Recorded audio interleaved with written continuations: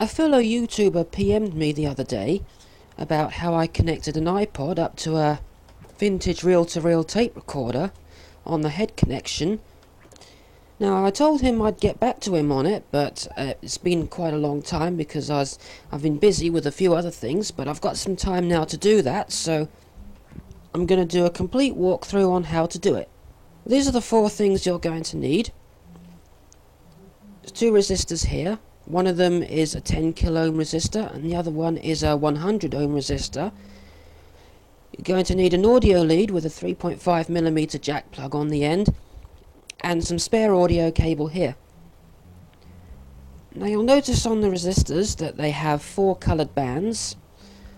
There are 3 bands together there, as you can see, and a little bit further on there's a 4th band which is separated from the other 3.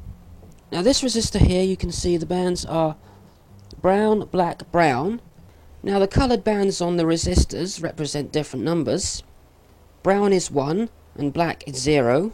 So the numbers on this resistor are 1, 0, 1. And the way to work out the resistance of a resistor is you take those first 2 numbers, which in this case is 1, 0. Then the other number tells you how many zeros to add. So this resistor is 1, 0 plus another 0, which gives you 1, 0, 0. So this resistor is 100 ohms.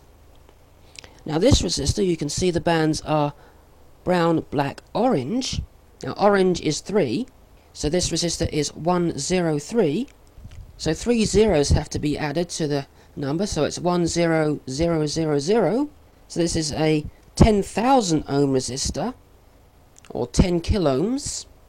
Now the audio cable you're going to need in this case is just single core audio cable, and first we need to strip the end of it to get to the actual wire.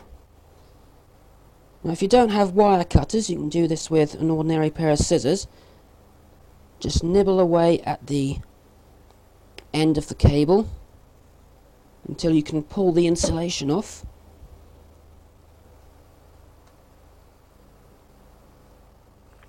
And you can get to the wire inside. You'll notice that there's one piece of wire that has no insulation on it and another piece of wire that does.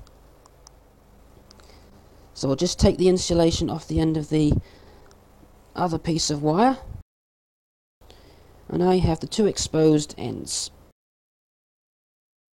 Now you take your 100 ohm resistor, which remember is the one with the brown, black, brown stripes on it. The camera's not focusing, and you just connect that to the wires like I'm showing you here.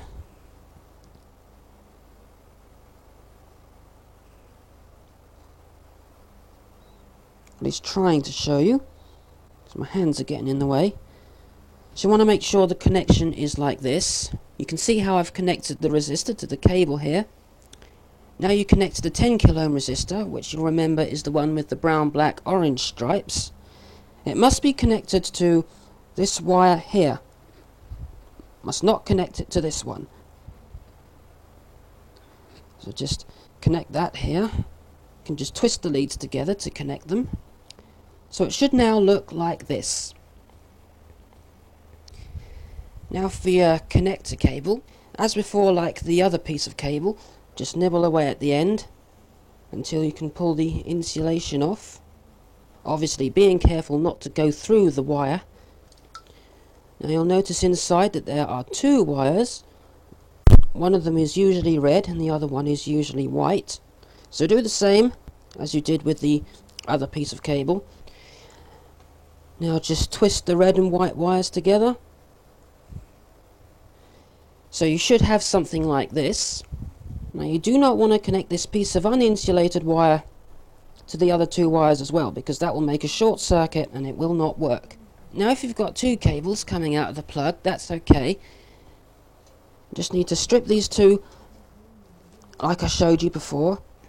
And after you've stripped the insulation off, again you'll see that there's a red wire and a white wire. So just like with the other cable, just twist them together to connect them. Then you can cut off one of the uninsulated wires because you'll only need one. And now you're ready to connect that to the rest of what you've already made. So let's get them connected. Now take the piece of uninsulated wire and connect that to the other piece of uninsulated wire on the other cable.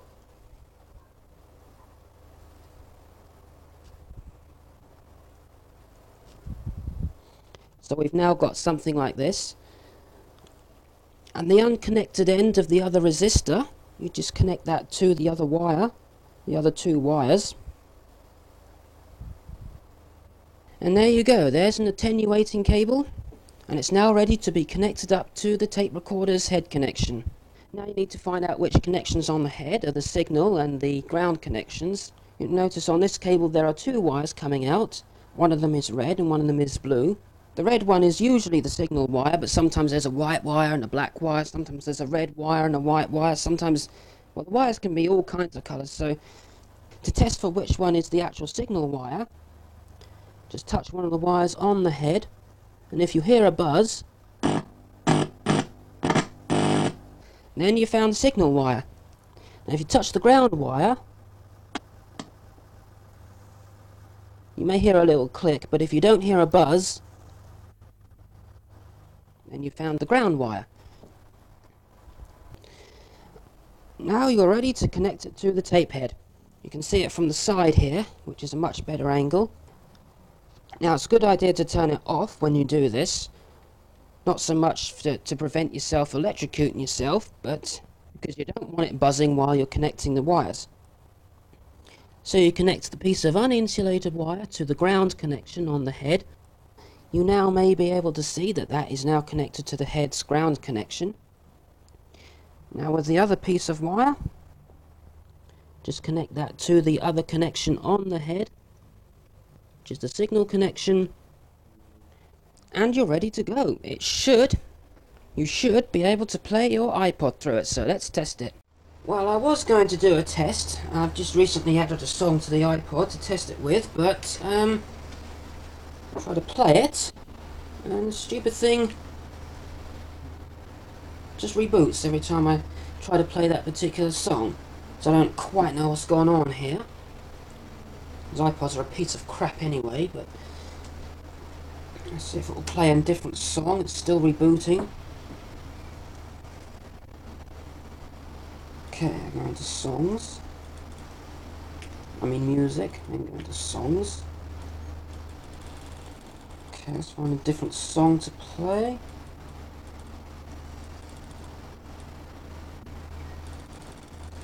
Try to find one that's not one of my own crappy songs. This will do.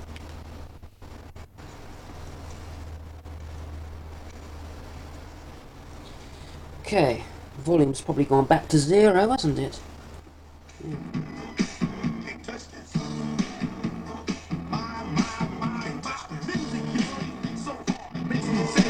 The speaker on this has gone a bit bad, that's why it doesn't sound too good. The voice coil is catching on the magnet.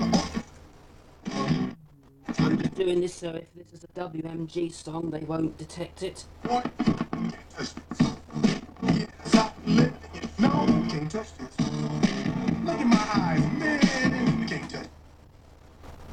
Well, I can touch it, and well, I guess that's it for now, so hope this has helped, and until next time, goodbye.